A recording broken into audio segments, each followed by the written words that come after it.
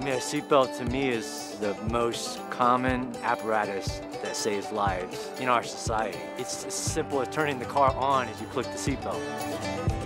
I know for me, I feel almost naked when I'm driving and I don't wear it, you know? Or I hear my mom yelling at me when I don't wear my seatbelt all the time. Yes, I do wear a seatbelt, and even my little friend here, Phoebe, wears a canine seatbelt. When we first had her, she was on our lap and stuff like that. Me and my wife were talking. If we were ever in an accident, she would go flying. You know, we don't want her to get hurt.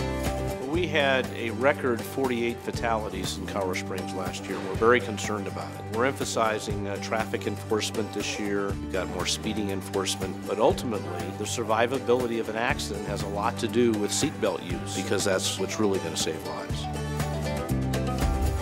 A couple of friends of mine had 4 people in a car that had a rollover accident that could have been tragic, but all 4 of them were buckled up, and fortunately all 4 of them are still with us today. I've seen vehicles roll 4 times where the driver walked away with cuts and bruises because they wore their seatbelt. I've seen vehicles roll 1 time with a driver not wearing their seatbelt and they lost their life. So if we're giving someone a citation for not wearing their seatbelt or something else, the heart behind that is that we truly do want to keep our society safe.